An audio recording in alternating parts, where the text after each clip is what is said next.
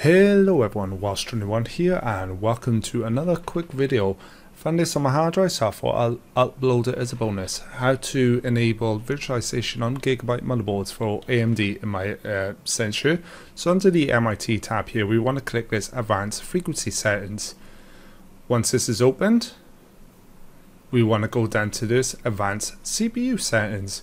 So I'm just highlighting that here and we will double click that. And in here you'll see something called SVM mode. This is what Gigabyte call their virtualization technology. So we double click that and we hit enabled.